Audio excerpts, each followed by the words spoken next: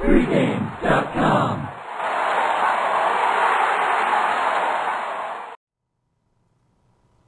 Miami minus 13.5 at Virginia.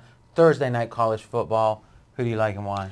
I like Virginia in this game, RJ, and this is a situation where it's all about value. I'm getting the best number with Virginia. I think this line is too high.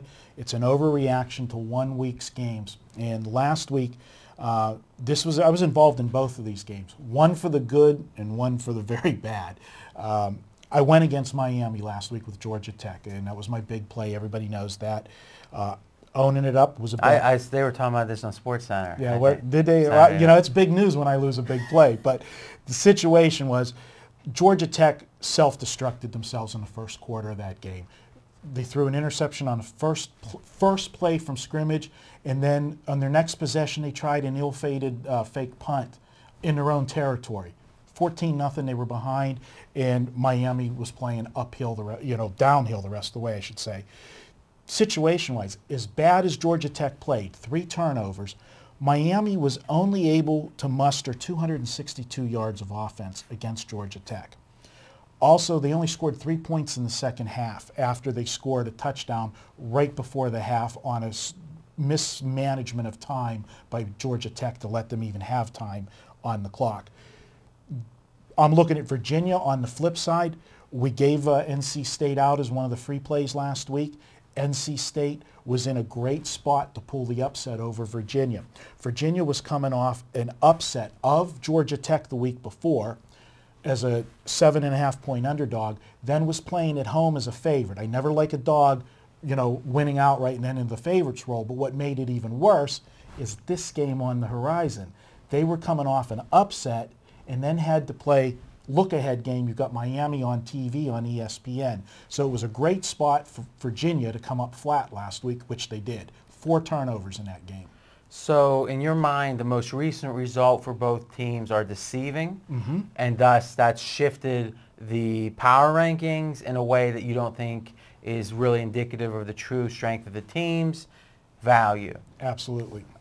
Something you mentioned, and I think it's interesting, is if a team scores 14 points off turnovers or some unusual happened or event during the game, all of those 14-point type things are not created equal, even beyond the number of points. It can be at what point during the game. It can be if a team has trouble playing from behind, they get down 14, now they got to start throwing. So I don't have enough insight into the specific happenstances on these 2 games to say, well, in this case, it meant even more than 14 points. But it's interesting, you mentioned first quarter and how that can change the whole complexion of the game. So that's why I think box score review, not only yard, it's not enough to hear 480 yards. When did they get those yards? Was it at the end of the game? A couple turnovers early affected the game, etc. You look at the Steelers and the Ravens week 1, yeah, Baltimore clearly played better, but because of the turnovers and the way that the game played out, it was a more extreme score.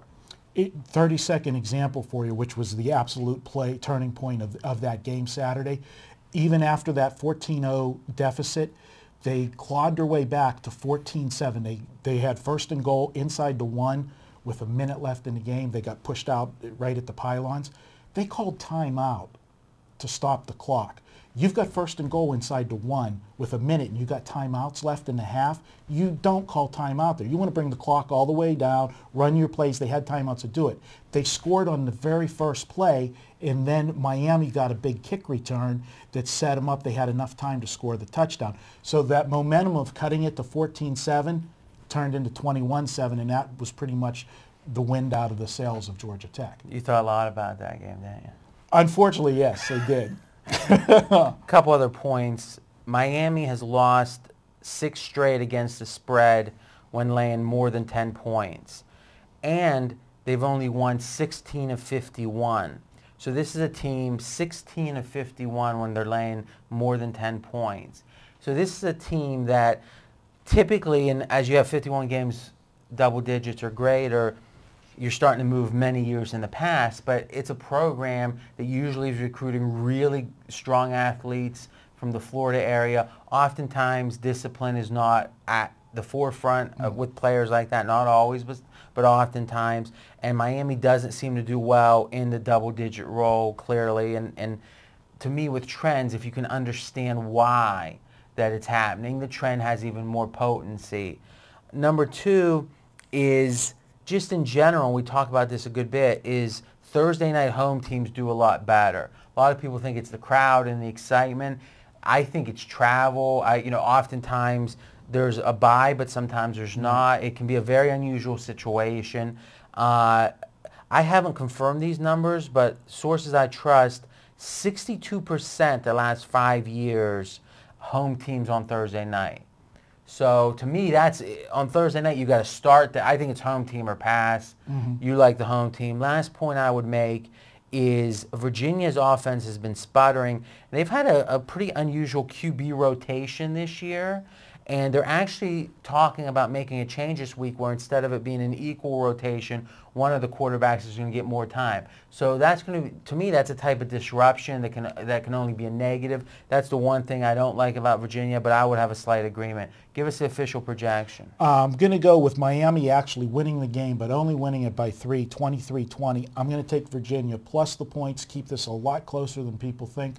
We're going to go with Virginia plus the points. All right, guys, this is Thursday's game, and every Thursday, all year round, 52 weeks a year, we have a best bet for $1 at pregame.com. You can go into the pregamepros.com is your direct link, and we got Dave Essler for the $1 this week. What's his record? He's like 17-4, guys. 17-4. Get his best play Thursday for $1. And remember, we had great success last week. In the forums, we are having every video we do, and we're going to be putting the show notes from the participants. We're going to be answering questions. It's just really taking this video and continuing the conversation. You can go there directly into the thread each week, pregamevideos.com. Talk to you there.